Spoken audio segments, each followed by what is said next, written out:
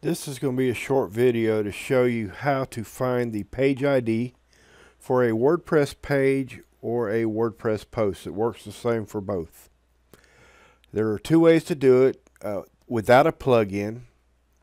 And the first way is with the page open that you want to find the ID on, you want to make sure you're logged in, so the admin bar is showing right here. And you can hover over Edit Page. If you look down at your lower left corner, you will see the URL. And it will say post.php post equals, and then there's a number and a string of stuff after that.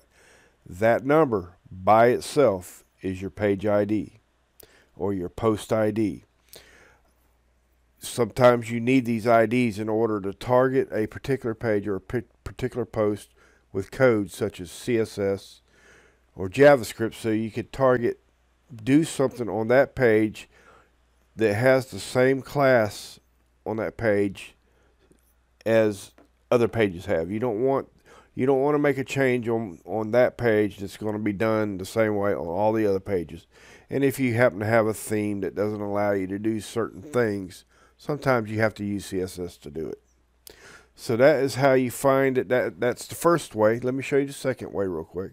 Second way is to come into your page or post on the back end and just hover over the name of the page. And you'll see that saying down in the lower left again, you're going to see it again. The post equals and then a number, and that's going to be that number is your ID. Those are the two ways.